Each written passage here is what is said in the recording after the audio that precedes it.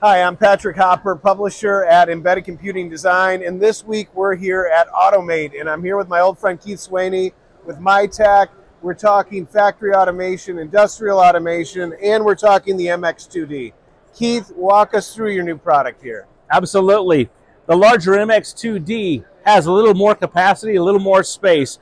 Already still has the expandability we've had before. We can go up to 14 PoE ports coming out of the unit, but we add an extra bay down below. We can house such things as a half-length GPU card from NVIDIA or the Mitac MyAI card, which is a Halo 8-chip in a single card solution. And I think that won our Best in Show award a few years ago, right? Absolutely so. How does this work? Let's see. You start off with machine learning.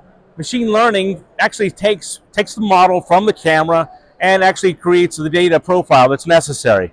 Then through our partner, Halo, we can migrate that profile and put it into a machine inferencing solution where you could use the MyAI card to make it much more efficient, still on the edge. Oh, that's awesome. Is there any applications we're using it in?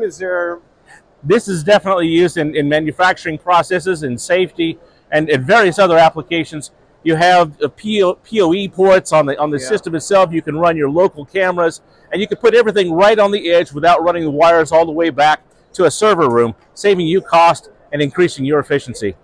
Well, if you're here in Detroit at Automate, make sure to stop by and see Mitac. If not, you can visit them online at MitacMDT.com. Awesome. Thanks, Kieth. Thank you, gentlemen.